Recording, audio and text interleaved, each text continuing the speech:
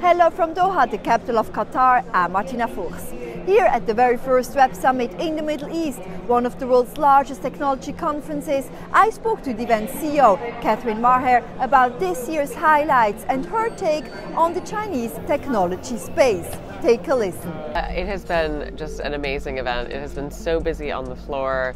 We've had people come in from 118 countries, the most international first-year event ever. And China has made a really significant investment in some of these foundational technologies like climate technology, for example, AI, machine learning, drones, etc. So clearly this is a place that the country has made a bet that this is going to be incredibly important to the future of its economic development and global positioning, and I expect that we're only going to see more of that.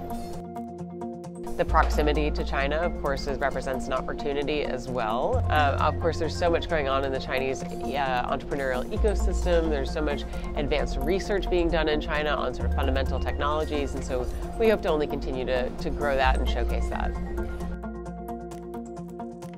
The numbers at the event have been 37% of our attendees are women. Our speakers on stage, about a third, are women as well. We're very excited, of course, to only continue to make that ratio more equitable. My view in this is that technology is such an incredible equalizer, and this is such a great way for women to get involved in both in terms of learning essential skills to be a technologist or to start your own company and to have that independence and agency.